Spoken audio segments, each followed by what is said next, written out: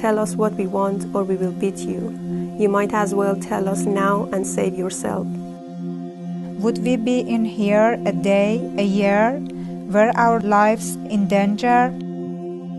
Evin prison, the dreaded hellhole of Tehran, was now our church.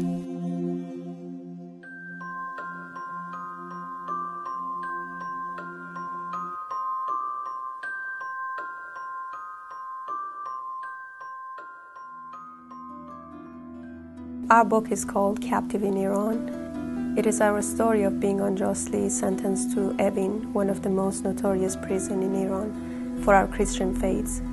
Furthermore, it is about the violations of human rights and the story of many women who were the victims of the Iranian government. The day that we got arrested, I got a call from a stranger in the morning. He had some question about my car documents and asked me to go to the police station. They took all my documents, handcuffed me, and they told me that you are under arrest of being a Christian and evangelizing.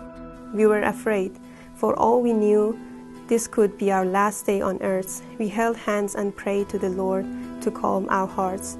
Our greatest fear was that we would break and say things out of His will. We prayed for strength. We wanted our captors to see we were confident and brave. If we are tortured, give us the power to stand fast in our faith. There are people in prison that nobody can hear their voices, and they need our help. And we promised some of our friends in prison to be a voice for them. We must be responsible for those who are in persecution and participate in their suffering. We are sure that God had a plan for many women there. And as we were talking to them and we praying for them, we could see the changes in their lives, and it was so encouraging for us, and it was a great impact in our lives.